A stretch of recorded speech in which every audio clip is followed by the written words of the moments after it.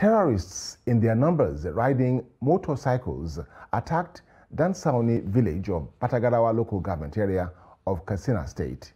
The attackers killed one Alhaji Haruna Maidankune.